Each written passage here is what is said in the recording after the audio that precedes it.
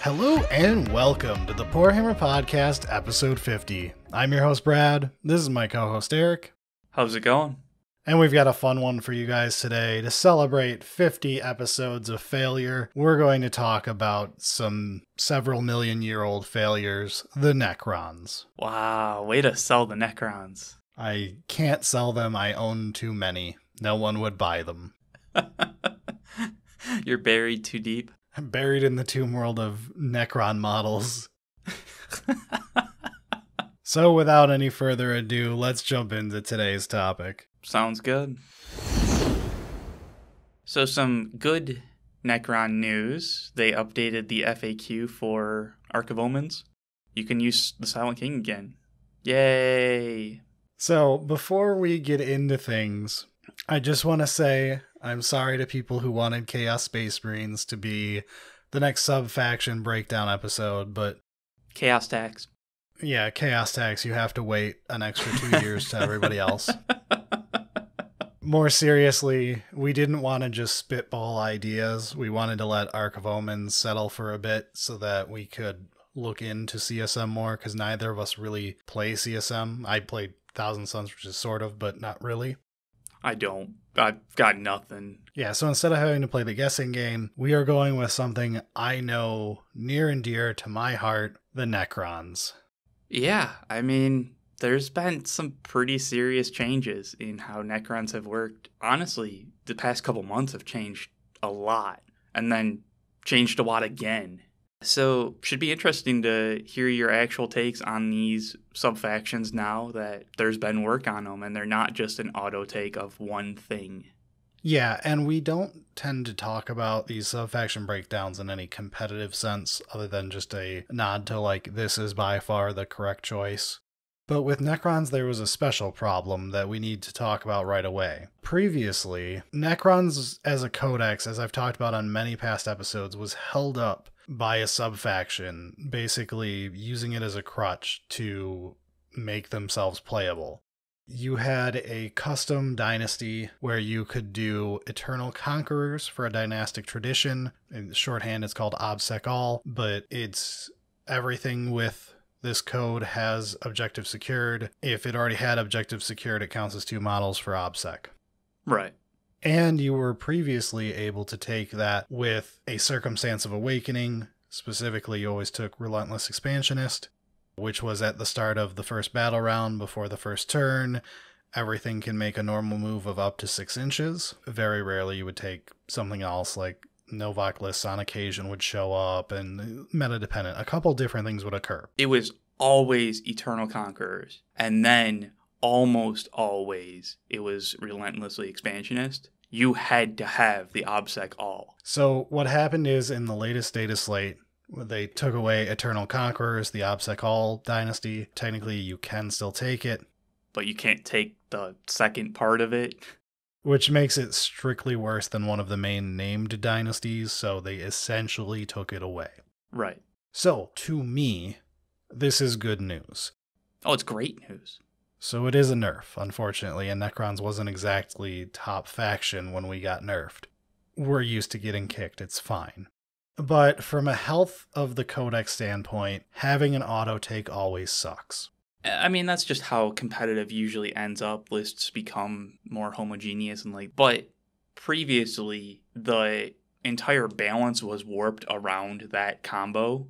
Now, without that, there can be some more balance, the point adjustments and stuff like that, without it auto having Obsec All and a 6-inch pregame move. Balancing around that with everything else was just you couldn't really do it.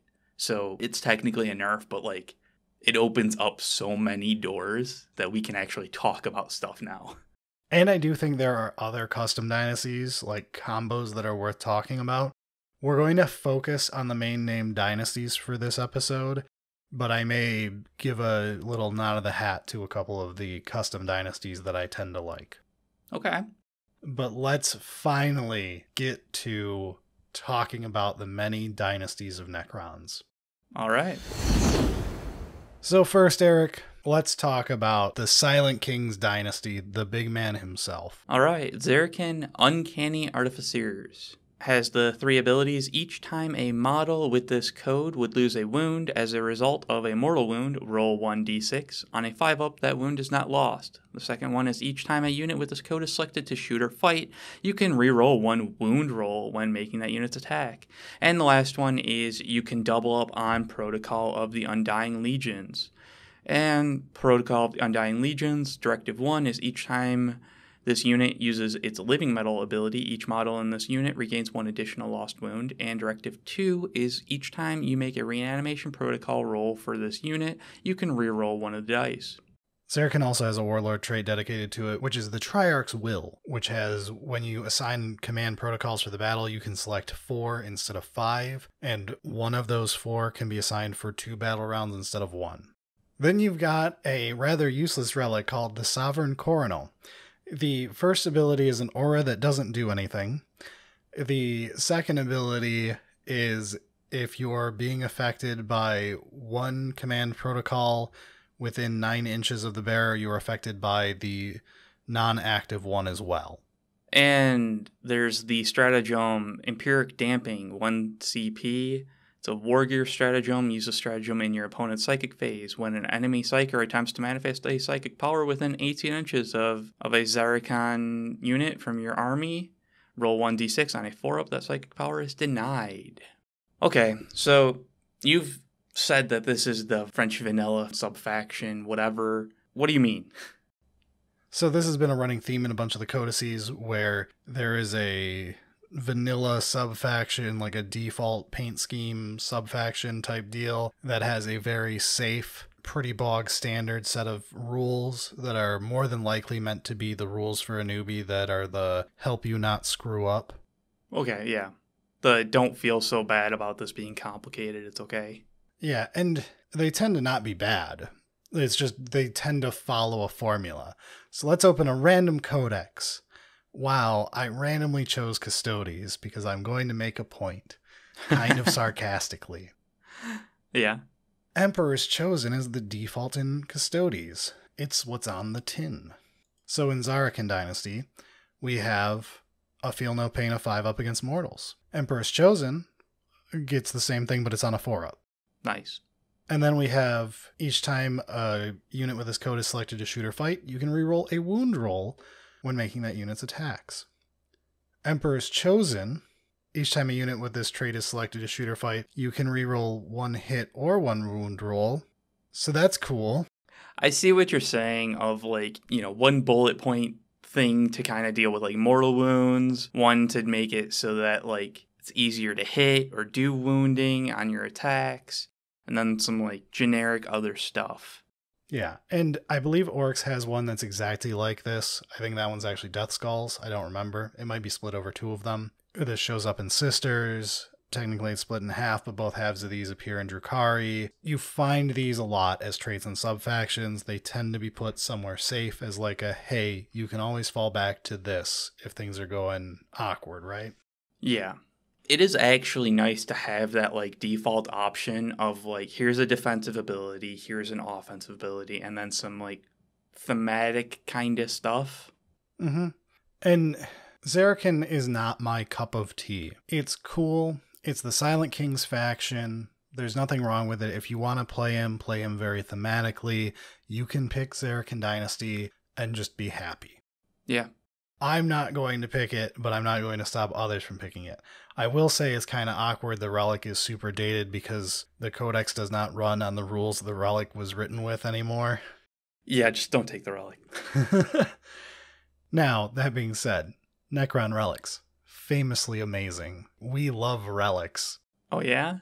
It's probably best you just save the CP. Yeah. The Triarch's Will, it's honestly solid as a warlord trait. I'm not going to say it's top tier or anything, but hey, it's cool. And it's always nice to have a 1 CP half the time you deny a psychic. Yeah, so the Silent King should just have a little more anti-psyker than he does, but if you're playing his subfaction, you at least get a very nice homage to our Blackstone technology. To hype up playing them a little bit, yeah, I was just going to say, we've kind of gone through, the rules-y competitive part. Yeah. The Silent King is a cool model. I think that's fair. But, like, why these rules with the Silent King? Like, what's the point here? So, not taking damage from mortals and the whole helping to deny against psychic and all that. Technically, Noctilith, which is Blackstone, which is the anti-psyker stuff that Necron stuff is all made out of. Okay. Szarekhan's dynasty is known for it. And Szarekhan is the Uncanny Artificers as their whole naming scheme and all that. They're supposed to be, like, just absolutely armored in this stuff. Completely could wipe out chaos if everyone would get out of their way and they cared to do so. The rules don't quite do that, but I kind of get it. Like, it makes it so the living metal's better, reanimation protocols are better. You've got other defensive stuff in the mortal wounds. You hit better or wound better. Again, that just gets into the whole you've got the least decayed tech. Oh, okay. You're the best upkept. You're only ancient. You're not deadly ancient. We're barely a few million years in the crypt. Oh, God. Nice. Okay. So you've got all that going for you. And I like Szarekh. Like, he is a cool idea. He has not been in basically any lore, which is a whole Brad Rants About Lore episode that I promise at some point I'm going to snap and do. Should be interesting. The Silent King's model has been out for 2 years. You still cannot read about the Silent King. Seems like kind of a failure for the main character of a faction to not get any type of book or anything. There's talking about the Silent King in some of them. And how he hasn't been seen in 60 million years. Yeah. Yeah. There's the, head nod to it. It's building up hype, Brad. Come on. Yeah, like they've been building up hype for Be'lakor for 30 years to not write any lore for him. Oh, God. Yeah. In 40K, I'm aware he has a whole thing in AOS. Do not email us. Or do it anyways. That'll be funny. But, okay. So, I guess that kind of makes sense from, like, a lore spot of, what this actually is all doing. I think the problem with these safe sub-factions, just like when we did the Custody episode, I don't know what to tell you as, like, an army idea or why to play it other than, like, this is just a nice, safe, vanilla learning spot. It just kind of works. Yeah, start here, figure out if you like it. If you don't, start trying the different flavors. But you can be a fan of vanilla ice cream. Is there any way of, like, really taking advantage of Protocol of the Undying Legions? Or is it just, like, reanimation is so bad no matter what because GW prices it like that, like, don't try it? From a casual standpoint, I could definitely see you picking it as your all-game one, just because getting both halves of the ability is enough to make it so it's not bad. Okay. I will say that it's hard to argue it over other protocols as your all-game protocol, even if you're only getting half of the other one and getting both halves of this. We've talked about it in the past, but I guess it's going to be a main part of this episode. So I should mention, protocols changed.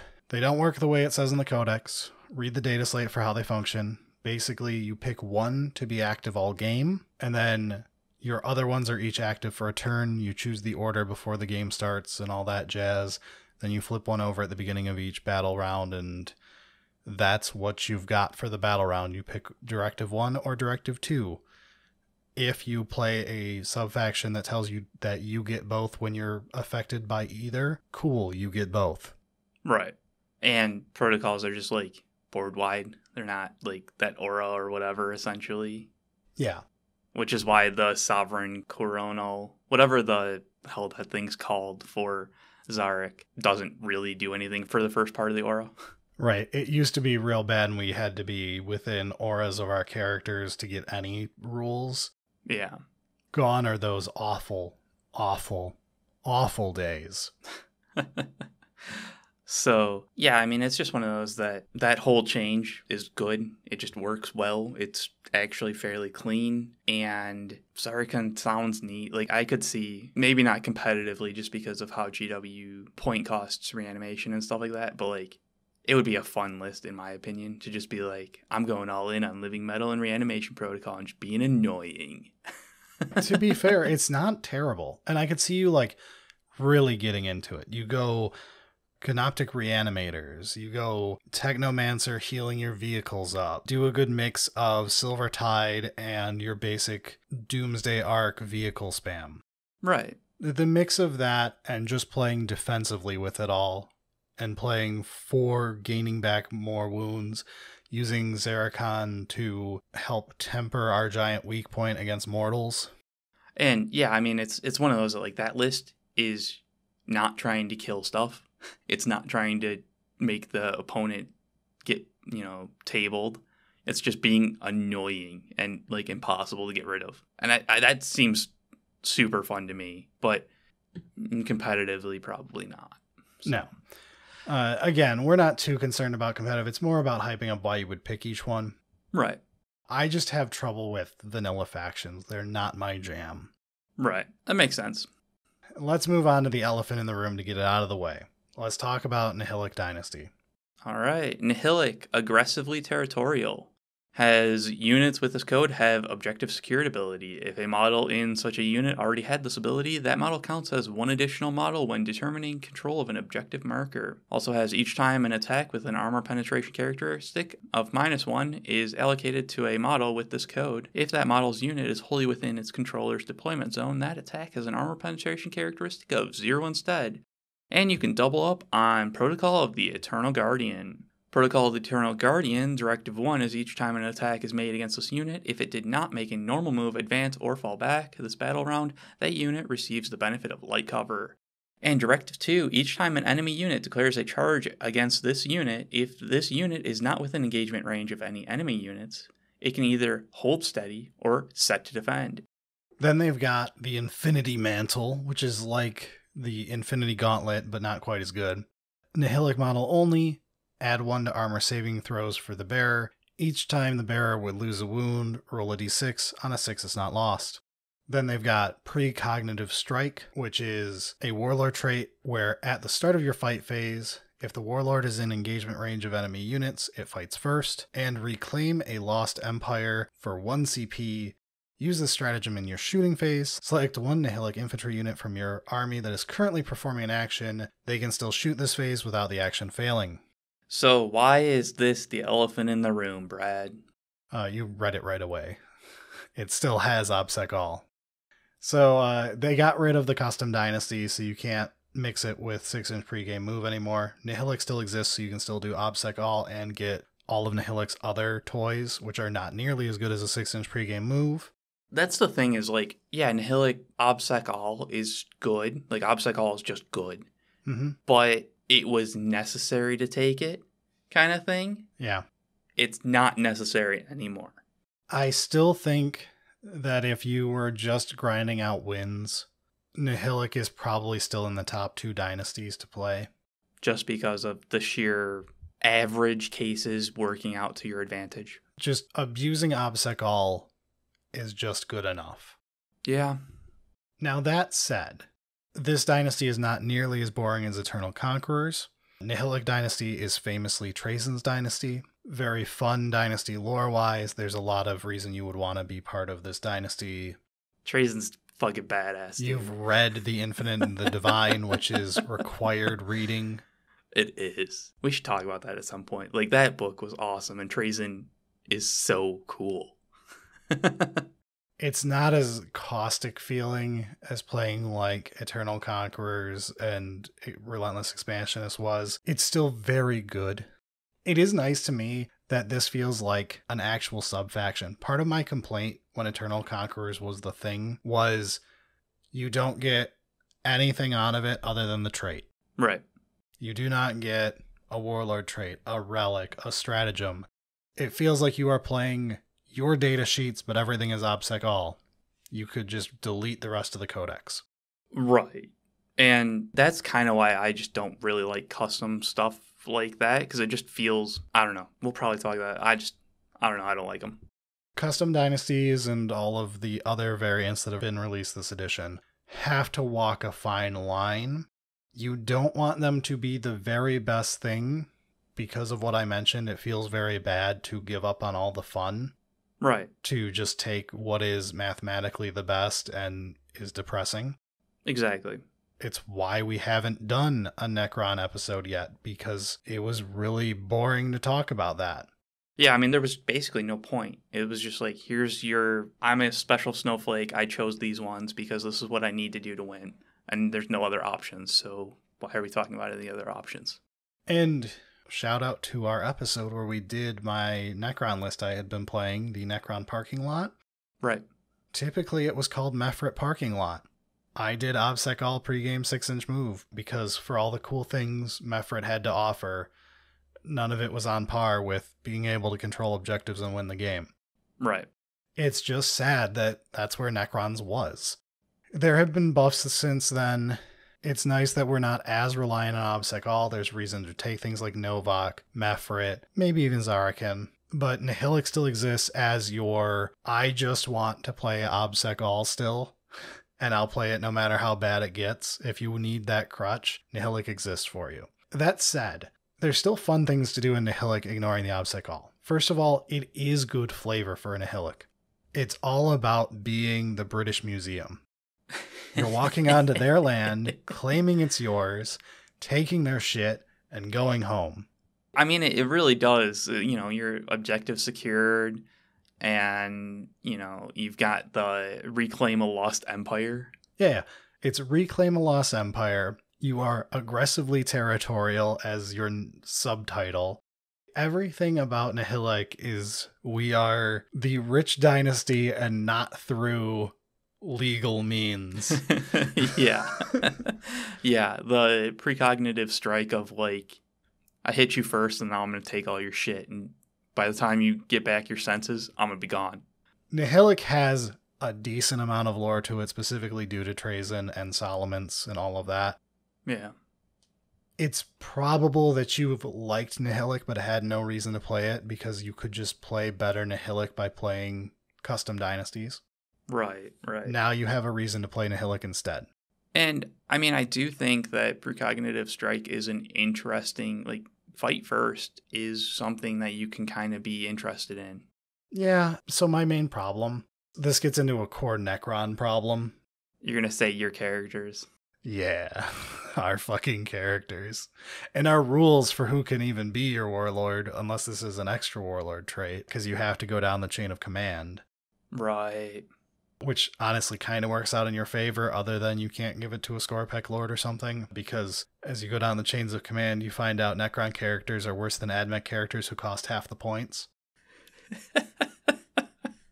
And for some reason have one swing at strength 4, while a AdMech character who's this tiny little 50-point model has strength 7 attacks and has like 4 attacks with it. And you're like, but I have the anti-matter staff and it's a strength 4 weapon, and you have bonk stick and it's a strength 7 weapon for some reason. Yeah. While I like talking about the Necron subfactions, external balance still is an issue. You do have cool things like the War Scythe, man. Don't get me started. That's like, what, -5 AP? You're not thinking of a War Scythe. The War Scythe is really bad. You're thinking of like the Blood Scythe, which is a relic for Novokh, the Void Scythe in general. Those are the things you're thinking of. Okay. Maybe we'll get to it. Okay. Yeah, precognitive strike sounds interesting, but probably can't build a list around that one. I more am all here for you want Nihilakh because of the lore. Trazyn is without a doubt the best Necron character. He is probably one of the top 3 most likely to be your favorite character in all of 40k characters. Dude, Oricon is crying in a corner right now. Yeah, Oricon has his own appeal, but it's not the same. He's fun as a shitbag. Trazyn is like everyone's favorite troll. Yeah, fair enough. To me, Nihilakh sells itself. The lore sells it, and it has rules good enough that you don't need to like sell someone on it. It's like, hey, you finally have an excuse to use that great Nihilakh name. Use it. All right, that makes sense. There is Trazyn's whole thing about getting a free relic usage. Pretty neat. I still don't think Trazyn's rules are that great on the tabletop, but damn it, I'll force him anyway. Yeah, I don't remember him being particularly good, but he's still cool. So I guess we can move on to Mephrit, since that's kind of what you've brought up. This is one of my 2 favorite core dynasties. It's Mephrit and Novokh, and it's not really close, and it's probably the case for a lot of people. All right, so Mephrit, Solar Fury. The first bullet point is add 3 inches to the range characteristics of ranged weapons, excluding pistols, that models with this code are equipped with. The second bullet is each time a model with this code makes a ranged attack that targets a unit within half range, the armor penetration characteristic of that attack is improved by 1. And you can double up on Protocol of the Vengeful Stars. Protocol of the Vengeful Stars, Directive 1, is each time a model in this unit makes a ranged attack on an unmodified wound roll of 6, improve the armor penetration characteristic of that attack by 1. And Directive 2, each time a model in this unit makes a ranged attack that targets a unit within half range, that target does not receive benefits of cover to its saving throw against that attack.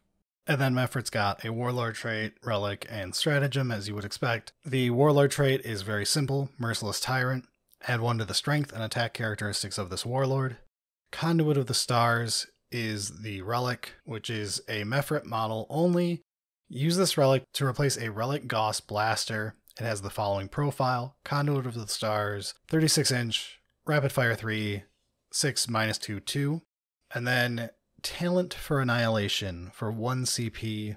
Use the stratagem in your shooting phase when a Mephrit unit from your army is selected to shoot. Until end of phase, each time a model in that unit makes an attack, an unmodified wound roll of 6 inflicts 1 mortal wound on the target in addition to any normal damage. A maximum of 3 mortal wounds can be inflicted this way. Dude, you get shit on by the max of 3. You can tell that Necrons was the first codex. Yeah. They stopped that shit real quick. There is caps in the Necron codex that are like, just let them have it. Where it's like, it is so statistically unlikely this did not need to be capped, just let them have it. Yeah. Well, I mean, like on the Grey Knights one, like we had the one where like it wasn't capped. It wasn't capped, and it was like, that's a problem. But like 3 as the cap? Yeah. We were written first, and it's easy to tell. We're going to find that a lot as we go through here. Yeah. All right, so let's talk about the bad with Mephrit before we talk about the good, because there is a lot of good. Your Relic doesn't exist. What even is this Relic replaces a Relic? What are we doing here? This is where it gets confusing. Why? That is the name of a weapon. Why is that a thing? The Necron Codex had a lot of care and attention put into it. Coincidentally, it came out at the same time as Mickey Mouse's Codex. God, that is just so stupid. I mean, 36-inch range, rapid fire 3, flat 2 damage. Okay, so do you want to know who can use the Conduit of the Stars? Sure. Of our many HQs? Of your, like, 15 HQs that are all trash? It's the Royal Warden. That's it? Yeah, the new guy who is just a slightly dolled up immortal. Cool. Yep, this is a locked to a specific subfaction weapon replacement relic that replaces a weapon that only one bad character can take. Like, it's kind of cool. It's not like this, like, holy shit, look at what it's doing kind of thing. You know, like, it's locked to this one character in this one subfaction. So we can go a bit crazy. We can make it a rapid fire 8, strength 8. If this was just an Imperium army written in the middle of the edition, the Conduit of Stars profile would just be the generic gun that a character has. Right. Instead of the relic for a specific bad character. Yeah, that is weird. That's kind of a miss on Mephrit then. So that's the worst thing out of the way. Talent for Annihilation is actually pretty decent. I know the max of 3 is just so disappointing because you can't live the dream. But realistically, 3 is fine. And you can double up with Malefic Arcing to do both in the same shooting phase, which can add up quite a few mortals in one shooting phase. Additionally, we have this trick more in our favor now with the CP changes from the last big iteration, where now you get a CP on every player's turn. Right. So you get a lot more CP during the game that you have to burn through, and Necron isn't a stratagem strong codex, so you might as well. Fair enough. You do a lot of CP reroll when you're playing Necrons because we've got some niche stratagems. Fair enough, yeah. Especially if you're not Novokh. So, like, Talent for Annihilation is pretty good. Merciless Tyrant is kind of the, like, catch-22. It's in the wrong subfaction. Yeah. You add a strength and an attack to a Warlord, which makes you want to play melee with this Warlord. Right. This is the shooting subfaction. Everything's about, like, increase the range of your ranged weapons. When you're shooting with a ranged weapon, do stuff. Like... Yeah, that's the problem is Merciless Tyrant should have been, like, a generic Warlord trait and had something else for Mephrit's Warlord trait. Yeah. It's a little weird. Now, the meat and potatoes here, for those who don't know much about Necrons, let's talk about Mephrit for a minute. Nephrekh are the Necron equivalent of, like, AdMech to the Imperium. Mephrit are Bill Nye the Science Guy subfaction. They have the biggest guns, the coolest toys. That's their shtick as a dynasty. Okay. Again, Szarekhan, because they are the King's dynasty, their thing is Blackstone and having everything upkept because it's the King's dynasty. Mephrit is the Science dynasty. So they're just making newer, cooler stuff. They make the cool new gun. You can think of it like Custodes versus AdMech for Imperium players. Okay, yeah. So some people try to merge those together and wonder why there's two of them. That's the difference. Yeah, I can see that making sense through, like, the rules here. It makes sense on, you've got cooler weapons. Yeah, so if you have, like, a planet-destroying cannon that the Necrons whip out, it's probably Mephrit. That folds well into why you want to play them, which is they're just the shooting subfaction. Do you want to play a gun line? Do you want a reason to play all that Tesla that's really bad? This makes it good. Yeah, there's a decent amount of armor penetration stuff going on here. Yes, there is. And mortal wounds in addition. Right. So the thing Tesla's got going for it is a lot of hits. Adding armor penetration and mortal wounds is pretty damn good. I can see that being pretty good, yeah. And Mephrit is the first of the dynasties that we're talking about where I believe it's correct to just take Protocol of the Vengeful Stars all game, if you're in Mephrit. You are building your list around shooting. Protocol of Vengeful Stars gives you more AP when you roll 6s, and it means you can ignore light cover when you're doing your Mephrit -1 AP in half range. And your range extends, thus making it a longer range in both cases. And because it's range focused, it's not one of those where it's like, oh, you need a defensive to close ranks. Yeah. Kind of thing. So it's like you can just stay back and shoot. And Mephrit gained a bunch of ground by Armor of Contempt going away again. Yeah. Specifically because we had AP 0 weapons, Tesla is what you wanted. Right. So when you moved it to AP 1, AOC moved it back to AP 0. So why the hell are you playing Mephrit? Good job, idiot. So, yeah, Mephrit is in its heyday right now. If you want to play our Necron parking lot list I talked about that I was experimenting with, go play it with Mephrit.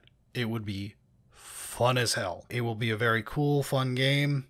It will be actually pretty good, so you don't have to worry about just randomly sucking. There is actual excuse to play Mephrit instead of just playing OBSEC all now, so you have a reason to play the fun version. I am all for it.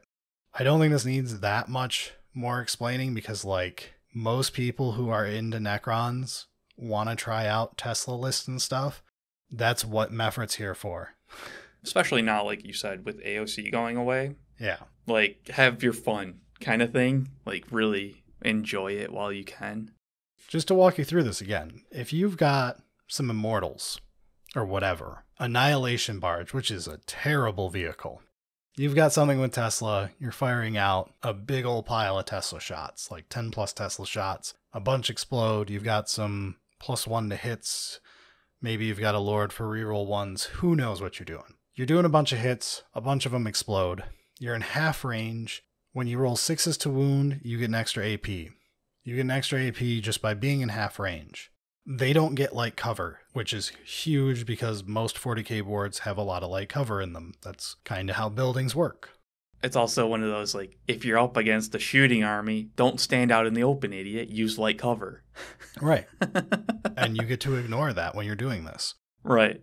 You've got all that going for you in addition to just having some bonus range, which is a nice little thing in your favor.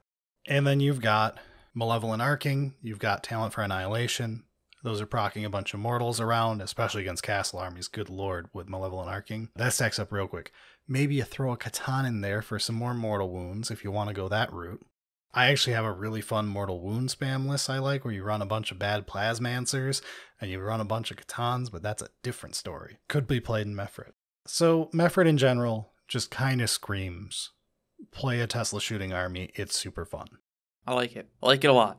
So we'll move into what is probably my favorite subfaction, and kind of has been for the named subfactions for the entire edition, because they murdered my old favorite. All right. Novokh. Awakened by Murder. The first bullet point is add 1 to charge rolls made for units with this code. The second one is each time a model with this code makes a melee attack, if that model's unit made a charge move, was charged, or performed a heroic intervention this turn, improve the AP characteristic of that attack by 1.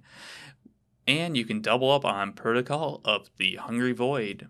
Protocol of the Hungry Void, Directive 1 is each time a model in this unit makes a melee attack, on an unmodified wound roll of 6, improve the armor penetration characteristic of the attack by 1. And Directive 2, each time a model in this unit makes a melee attack, if this unit made a charge move, was charged, or performed a heroic intervention this turn, add 1 to that attack's strength characteristic. They also have a relic, warlord trait, and stratagem. To start things off, the relic is the Blood Scythe. Novokh model replaces a Void Scythe or War Scythe. It has the following profile. The Blood Scythe is melee, strength +2, AP -4, damage 2. Each time the bearer fights, it makes 2 additional attacks with this weapon. Then you've got Blood-Fueled Fury, which is their Warlord trait. Every time the Warlord makes a melee attack, an unmodified wound of 6 inflicts a mortal in addition to any normal damage. Then you have the famous Bloodright stratagem, which is use the stratagem in the fight phase when a Novokh unit from your army is selected to fight. Until end of phase, add 1 to the attack's characteristic of models in that unit. I feel like Mephrit was shooting. I think I know what Novokh's trying to do. That's right. Novokh is very subtle. It is as subtle as a brick to the face. Yeah. It's very subtle with that Blood Scythe and the Blood-Fueled Fury and the Blood Rights and Awakened by Murder. I wonder what it's trying to do. So, fun fact, Novokh paints themselves red, which is symbolically the blood of their foes. Their Blood Angels equivalent. World Eaters equivalent. They're very subtle melee subfaction. The red subfaction is the melee one. Unless you're orcs, then it's the fast one. Yeah. Okay. Is there like an actual reason for them being melee, or is it just... Novokh is the most brutal, warish, like, the bad guy Necrons. They're just out there to murder everybody. Get off our land. Also, the entire galaxy is our land. Was that because they hate being Necron tier, or is it just like they've always been assholes? They were assholes as Necron tier. Now, granted, all Necron tier dynasties hate each other. Like, okay. Any human society, Necrons are like the post-human staple of like, wow, it's just like us for real, for real. Yeah. Which, I mean, it's probably good for the rest of people that Necrons aren't united. They were united specifically through the command protocols, through the Silent King, all that jazz, and then then Zarek did his bye, I'm leaving in guilt, and we never saw him again until his model is back and he doesn't have any lore. So Novokh does have some like minor flaws. I know it's like pretty straightforward. Hey, do you want to play melee, kids? Play Novokh. You won't be disappointed. Yeah, it feels a lot like that. Protocol of the Hungry Void, all game. Don't even think about it, just push the button. Novokh is like legit My favorite current iteration of the subfactions from like a rule standpoint. I mean, lore-wise, it's just they're the brutish idiots who like causing war. Like They like violence. Yeah.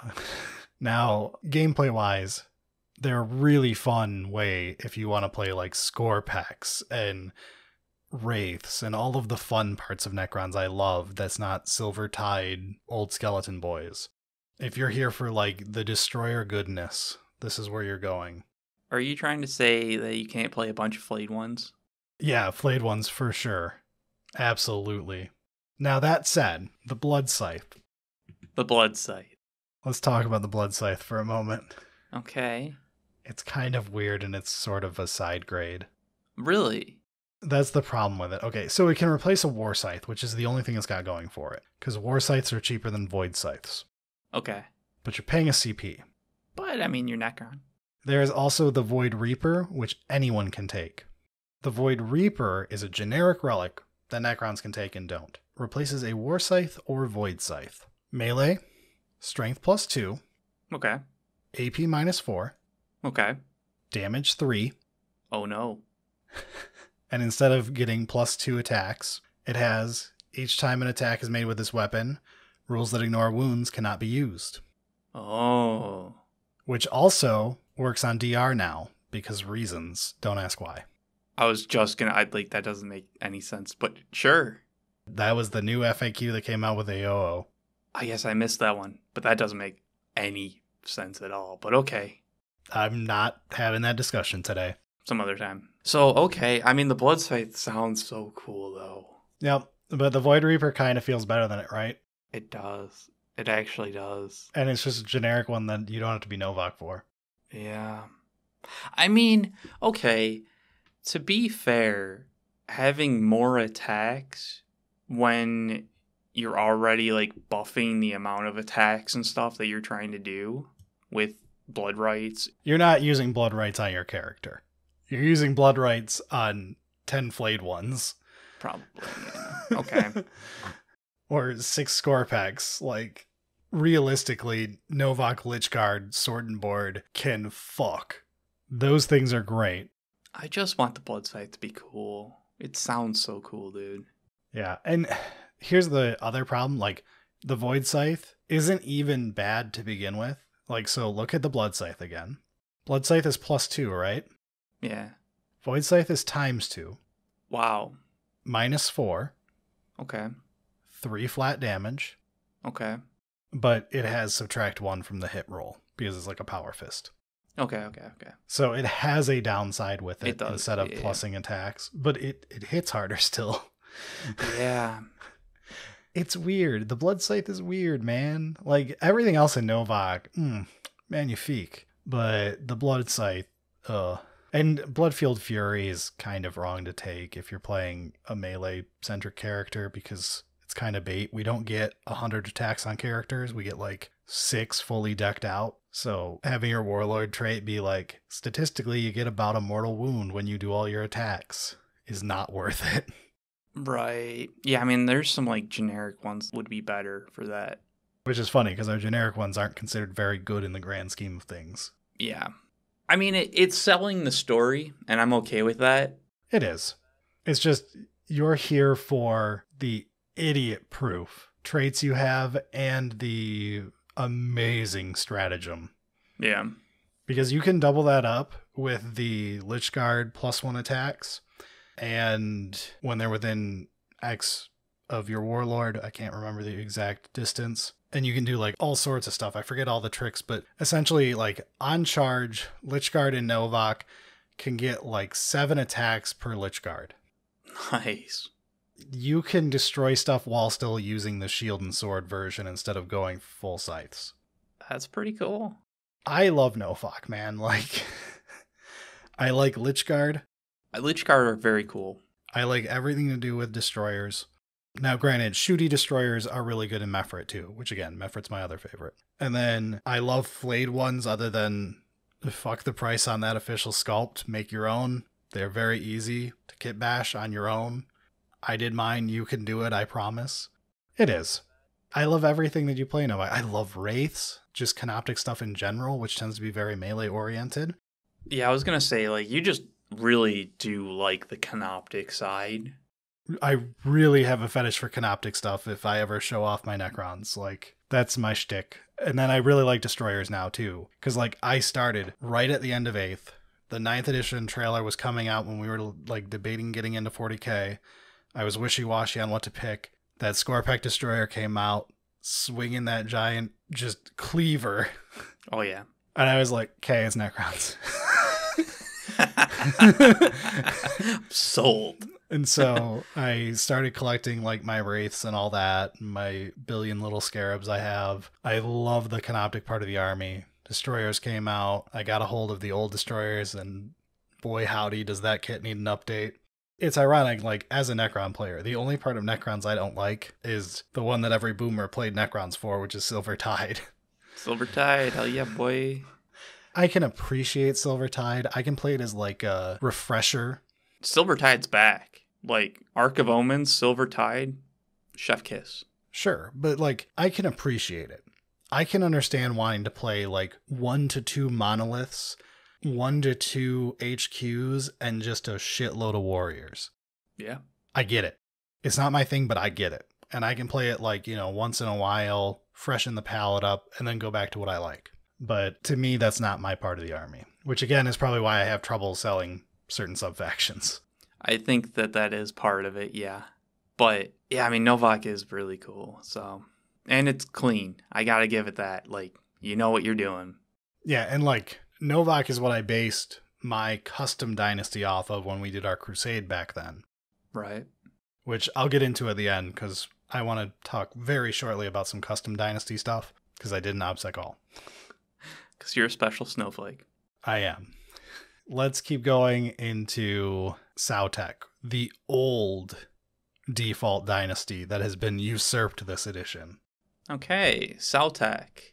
Relentless Advance. The first bullet is, each time a morale test is taken for a unit with this code, you can reroll that test.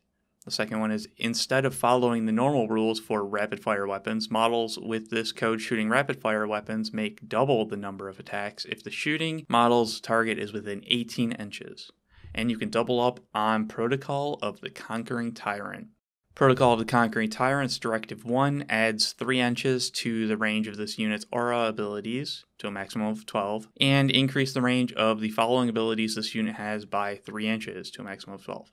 These are the Lord's Will, My Will Be Done, and Rites of Reanimation. Directive 2 is this unit is eligible to shoot in a turn in which it fell back, but if it does, then until the end of turn, each time a model in this unit makes a ranged attack, subtract 1 from the attack's hit roll. Alright, Sautekh also has the things they all have.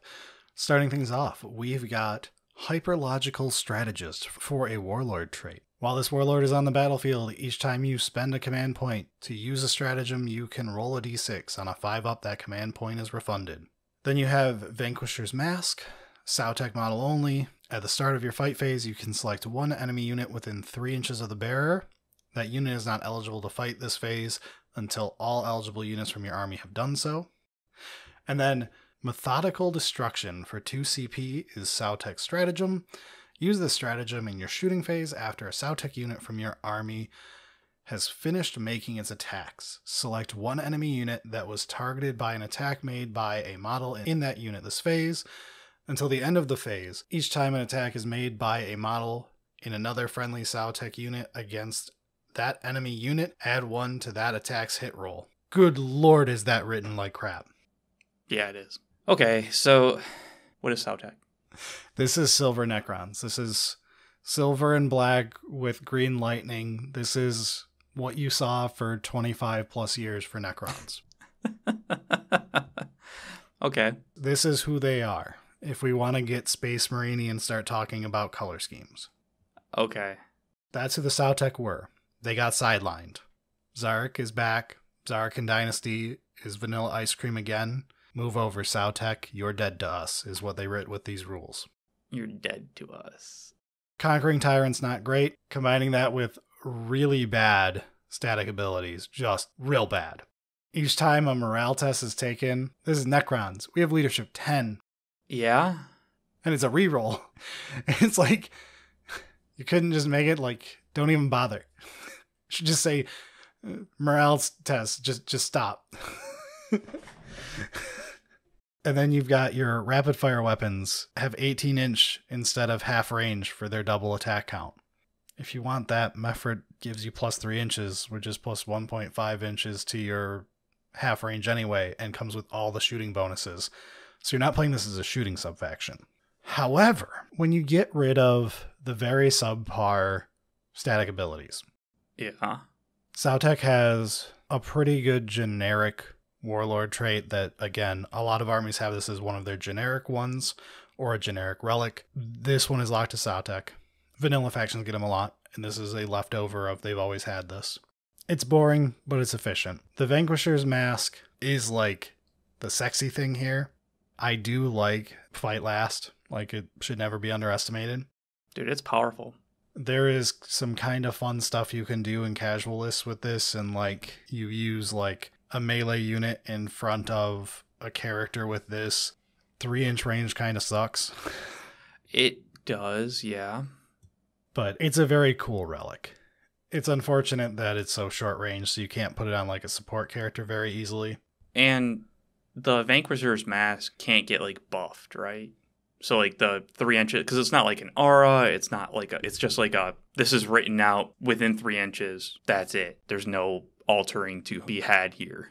Yeah. Because I was thinking, I was like, well, yeah, 3 inches is pretty bad, but like if you're in the Concrete Tyrant, your aura abilities, but okay, no, never mind. Yeah, and then Methodical Destruction is very strong. It's 2 CP, but we all know how good +1 to hit for anything shooting a unit is. If you need something dead, this is the make that thing dead for 2 CP.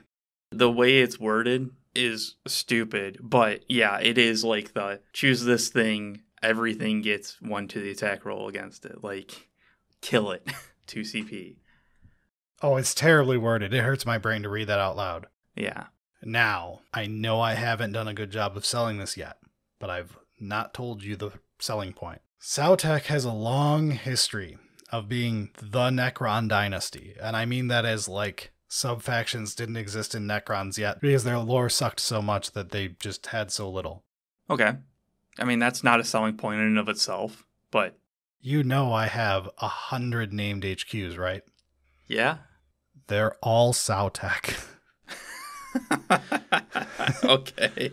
The ones that aren't are like Trazyn, Arankir, who's the Traveler. His shtick is not being one. Szarekhan isn't either, but he's obviously Szarekhan. But there's like 7 or 8 named characters in this dynasty, including Imhotech, who to a lot of people is the OG leader of the Necrons. Like, if you're an old school player, that's who you think of as leader of the Necrons. Like, lore-wise right now, if you were to read the Necron Codex for the, like, 1 paragraph of lore they give us, yeah, Imhotech is currently trying to usurp Szarekhan, who exists entirely within the Necron Codex. Because Imhotech, again, currently Sautekh is still top dynasty in the galaxy. They are like the most awake and active. So Sautekh is kind of like the big dog still, and Imhotech believes he should just take over as Silent King. So because of all that, your characters are why you're in Sautekh. Like, do you want to play the characters? Do you want to play your older Orokin, Imhotech, Xandrek, Oberon? Like, that's what we're doing if we're playing Sautekh, is we're playing it to play named character spam. It's kind of like when you play named character Tau Sept in Tau. So this is tough because I see what you're saying. That is a good reason. It honestly is. Like, if you just want to play the named characters and stuff like that, and you want to be thematic and you want to have that, but then I look at all of these characters' data sheets. The data sheets isn't what's going to upset you, Eric. Lord of the Storm is actually pretty cool, so is Grand Strategist. Like, Imhotech's got a pretty cool data sheet. The problem is most of them are fine cast. Oh, yeah, the models themselves are, like, you were like, dude, Imhotech's, like, the thing, and I was like, isn't that, like, really old, shitty model? Yeah. You could just stop at, it's a Necron named character. They're all fine cast garbage. It's tough because, like, when I think of, like, cool models, I'm always like, dude, the Void Dragon is so cool. So it's like, I associate Necrons with like kind of cool models. And then like I'm just smacked with a fish when I look at these character models. I was like, smacked what? with a fish. That's what it feels like, man. Like, how did we go from Void Dragon to like this? This is what this doesn't mesh, man. This doesn't mesh. Welcome to playing Xenos, Eric. Fair enough. We don't get those Imperium updates every 5 minutes. Yeah. They're finally catching us up in 9th edition, and the Space Marine players are bitching that it's been a year since they had 16 models released. Okay. Yeah, I mean, Sautekh is interesting from that aspect. I'm not a huge fan of a lot of like the rules interactions going on there, but that stratagem is going to be powerful. So I get it. Yeah. Let's end on a quick low point to talk about my old favorite, Nephrekh Dynasty. All right, Nephrekh Dynasties. Translocation beams. So they have models with this code have a 6-up invulnerable save. They have each time a unit with this code advances, it can translocate. If it does, do not make an advance roll for it. Instead, until the end of the phase, add 600 to the move characteristic of models in that unit. If a unit translocates, until the end of turn, models in that unit cannot shoot.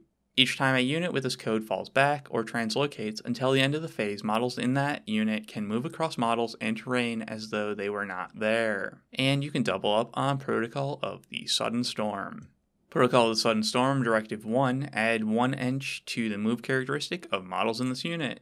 Directive 2, if this unit is performing an action, it can still make attacks with ranged weapons without that action failing. They also have Skin of Living Gold as a Warlord trait.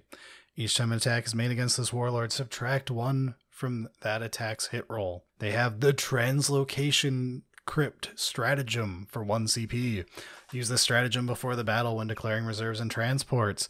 Select a Nephrekh unit excluding vehicle or monster from your army. It gains Dimensional Translocation, which is Deep Strike.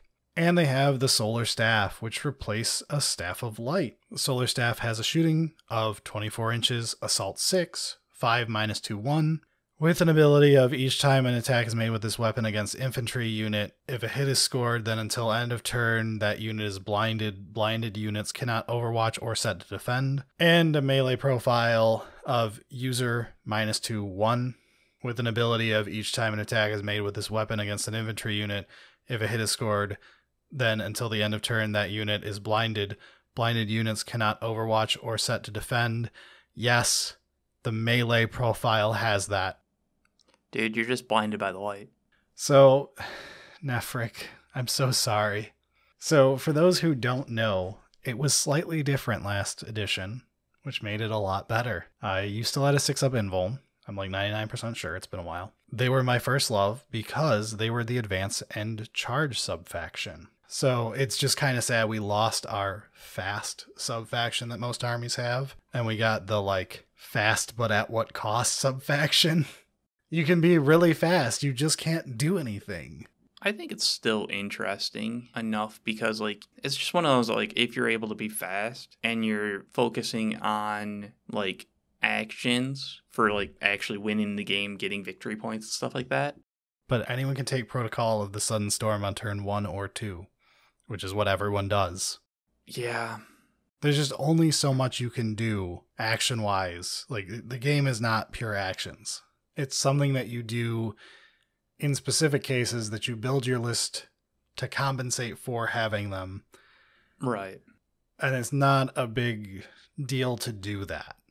It is one of those, like, it's nice to have that, but like you said, when you need it, you can still take Protocol of Sudden Storm and other factions. Like, yeah. You can still take advantage of that, and you can't warp a list completely around actions. Like, it's just not how the game's set up currently. The stratagem sounded really, really cool. Till AOO? That made it a little bit more difficult. Huzzah, I can pay a CP to give something Deep Strike. So the Warlord trait is like, good. I actually like the Warlord trait. -1 to hit for your Warlord's a fine defensive trait. Shame it's locked to this subfaction, because you're never going to take it. Yeah? Then we get to Solar Staff. What are you doing? I don't know, man. Solar Staff is like such an adorable, we had to write something and just didn't know what we were doing with the edition yet, so we shipped this thing out. In the melee profile, it still has the blind effect, which can only occur this turn, but this takes place after charge, which is the only time the blind has an effect. It's got the sweet, sweet profile of Strength User, which gets back into the whole Necrons are Strength 4. If this was just a random AdMech datasheet, I'm pretty sure their 50-point characters, unnamed random stick, has Strength +3, and they have 2 more natural attacks than us. I don't hate the fact that, like, the melee is whatever if the shooting was, like, really showing it off kind of thing. You know, like, it's one of those where it's like, we're here, the Solar Staff is to upgrade the Light Staff into a shooting thing. Like, that's why we're here. But it's like 24-inch Assault 6, Strength 5, -2/1. What? Well, and to make things worse, you've played against me enough times. You know when I say I have the Voltaic Staff. Fuck that thing, dude. The Voltaic Staff replaces a Staff of Light and is a generic relic. Yeah. Now it's got less range, but let's be honest, you're putting it on your command barge because it's the only thing that we have access to that is going to be worth putting it on. Because you're not putting it on a crypt deck with 1 attack. No. But the Voltaic Staff has Assault 4 instead of Assault 6. It's got Strength 6 instead of Strength 5. Same AP. Which does actually matter. That extra strength does matter. It does. Same AP. It does 2 damage instead of 1. Mm-hmm. And it has Tesla. Yep. That Tesla part's annoying as fuck. It often feels like the Assault 6 anyway. It's just a better weapon. In melee, it's strictly better as well. The ability is cute, you know, where it's like thematically, oh, that's funny, they're being blinded, but it doesn't really do anything. No. I'm not going to try to sell someone on Nephrekh. I would like to sell GW for a moment if they're listening. You have a wonderful double book series of Reign and Ruin that showed off an awakening, dying off dynasty with troubles. Stuff I don't want to get into because it's spoilers and those books are very good. We lack something for like destroyer heavy, flayer heavy, really focus on wanting to play those. We've got Novokh, which is just general melee fest, right? But like specifically, I want to play the corrupted horror portion of Necrons. Yeah. Let's make the trade here. So what is the history behind Nephrekh? It has very little. Okay. And it's a little muddled. It's one of the awkward ones where it's got that feeling of we needed 6. So we just kind of like gave it some real quick flavor and just called it good. So my Nephrekh lore is a little rusty. I remember it from long ago. They are the best at having cryptecs who can do chronomancy, I believe. They can see the future. And they've also got, they are rich like Nihilakh, but not as rich as Nihilakh. Nihilakh's got the rich part, so it doesn't matter, like, whatever. And the big thing is they're like the sacred holders of technology. I know what you're thinking, but Mephrick's the scientist. Right. But like Nephrick's thing is in one story, they guard a device that they refuse to use because they can see the future and see how bad things get if you start using it. That is an atomic bomb metaphor in Cold War. That is like you push a button on the screen, you like click a star, and the star disappears and doesn't exist anymore. You could just poof, souls doesn't happen, there is no sun, Terra is dead. Goodbye. Wow. That exists in a random room and they just don't use it because the consequences. They've got that whole stupid elf thing going on where all powerful in action thing. Sometimes lore, man, it just like you sell me on some great stuff every once in a while and I'm like, yeah, I want to know more. And then you tell me shit like this and it's just like, thanks, Grim Derp. Yep. That's why I'm like, Nephrekh, I loved your advance and charge stick. It's time to give you up. We can make the advance and charge stick the crazy flayed ones going at it. Like, we can warp this into a good subfaction, that has a different name and a good background that people want to read up on. Yeah, because, like, I mean, I would be interested in learning more about, like, the, like, corrupted part of Necron. It's fantastic. Reign and Ruin, good books. It's just kind of interesting to me of, like, the, you know, their processors are degrading, and, like, then there's the insanity portions, and, like, it's just kind of cool. The Dissecting. Lots of fun stuff in Necron lore. Highly recommend reading Infinite and Divine. Yes. Highly recommend reading Twice Dead King, both books. Infinite and Divine is better, but Infinite and Divine is the best written 40K book. So we're still talking about a pretty good book here.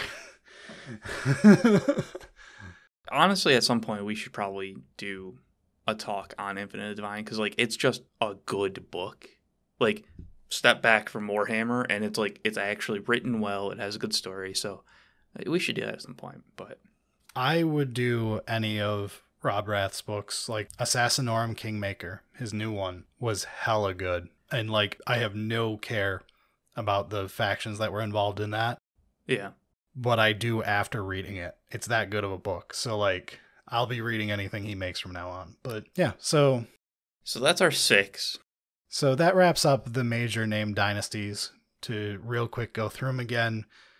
Szarekhan, Vanilla Ice Cream, solid, not my jam. Nihilakh, Trajan's Dynasty, also OBSEC for everything, so, like, you're going to want to play it in a lot of games. Mephrit, classic shooting subfaction. Novokh, every melee subfaction you've ever read. It knows what it's doing. And then you've got Sautekh kind of sitting on the sideline, and Nephrekh, just wow. Yeah, they're in the timeout corners. So we have custom dynasties, and I'm not going to read all of these. There are a lot of them.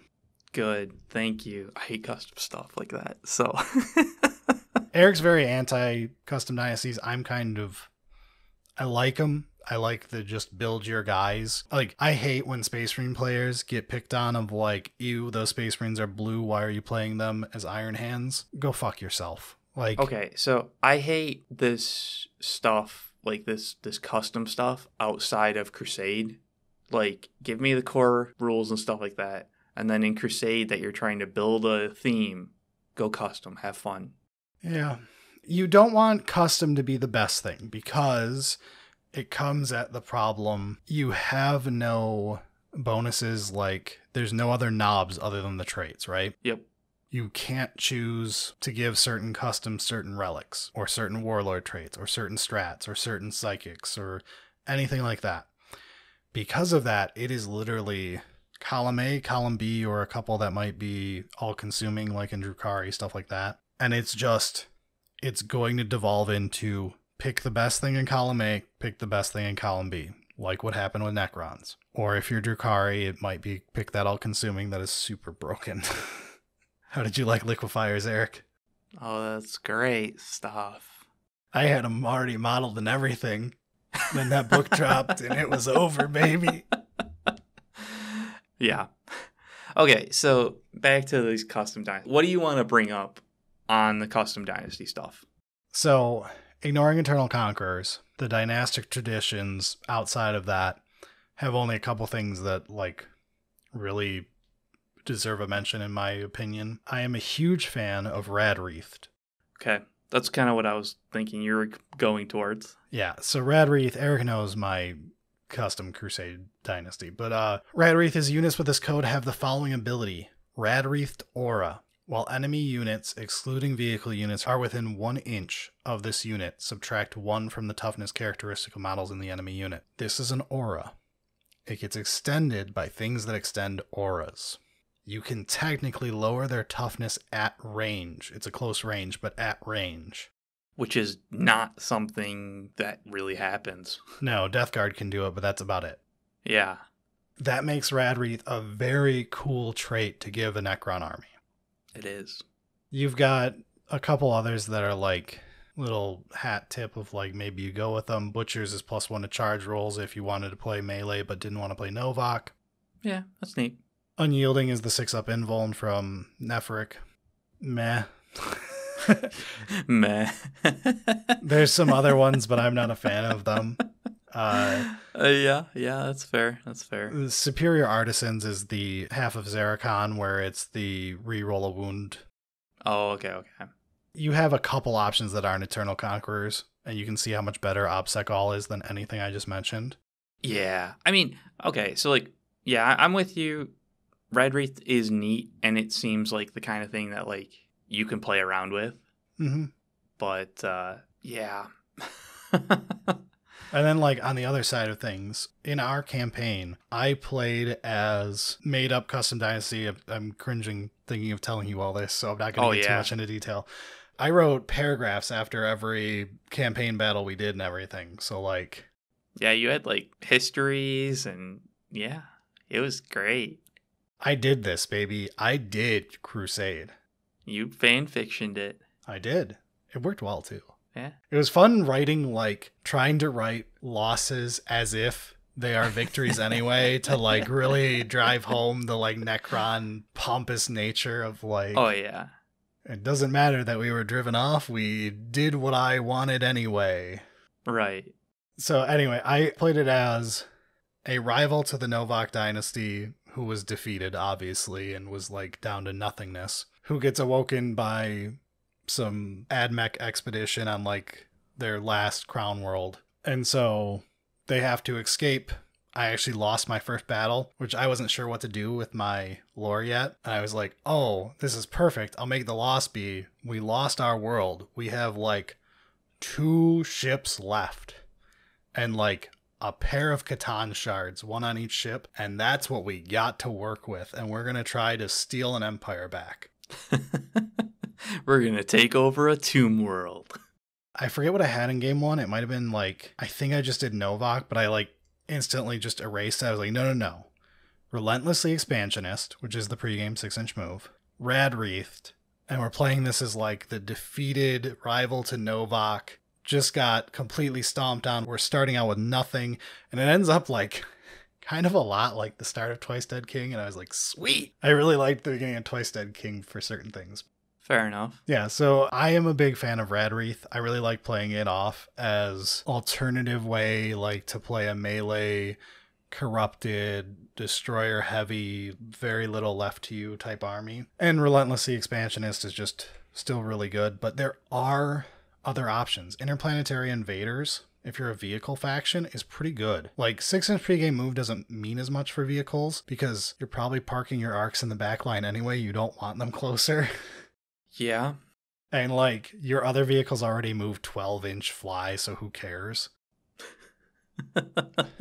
Like, Interplanetary Invaders is really good for that. The Ancient Stir can be fun for a Canoptic army. Math-wise versus Relentlessly Expansionist is technically not as good, but ignore that because this is more flavorful. And it is interesting that there's a call out to Canoptic because that is an interesting part of the army. I mean, you've kind of pushed it enough. If you read the Necron Codex, anything outside of Silver Tide is very rarely written in the Codex. Yeah, right. Which is disappointing because, like, hopefully 10th edition, they'll kind of flesh some of these things out. Honestly, I look forward to seeing more Canoptic. I think you can feel throughout 9th edition the flailing, oh shit, change course, adjust course, as they didn't realize just when they were writing stuff before 9th edition launched for this launch codex, how much people were going to want the new score packs to be the thing. Flayers are going to be the thing. This is actually working. People want to play this. Oh my God, we didn't write it that way. So I think in 10th we'll hopefully see a bit more variety in, you've got your Canoptic focus parts, you've got your Destroyer focus parts, you've got your classic Silver Tide focus parts. And then you can see like this nice trio army, like the thing that happened with Orcs recently with your nice trio that not all equal, but you know. It's honestly just like having those as options and them not being just like paper thin. Like you said, you get 1 page. Come on, man. Like, we can do better than that. We can have like themes going on here. We can have reasons going on here. So, like, as much as I'm not a huge fan of the custom dynasty stuff, that's a point in its favor of, like, you can make the custom dynasties for your canoptic Fostis. Like, Yeah, and you go hyper specific. yeah. You could have, like, this one is for Wraiths. This one is for Ophidian Destroyers and Wraiths. The other Right. one is for Scorpek Destroyers and Ophidian Destroyers. So now you can pick two that both do Ophidian Destroyers, and then you know to accent with the other two pieces. You can make them powerful on the game designer end, knowing that it can't be abused in awkward ways because it's limited to these specific portions of the army, so you can control that. Right. A point adjustment on one of those three suddenly wildly nerfs this army. Like, Yeah. it's really nice because it lets people play very flashy things that are in control. And, dude, I'm a huge fan of things that are flashy, especially when they're not just overpowered. I thought you were going to do a Flash Gets joke. I was going there, but I figured I would not dilute the Necrons with more orc. All right, we've rambled a bit. We discussed all of the subfactions and why you may want to play them in Necrons, except for Nephrekh. If you disagree, explain to me. Sell me on Nephrekh, because I can't. But if you have a favorite combo, also tell us that, because I do like the custom dynasties and would argue against Eric for them having good use. Don't forget to take a look at the Necron parking lot episode. Goes into Yes. a little bit more detail on what's actually going on with how that layout works. So, Yes, and that about does it. So let's get out of here. sounds good.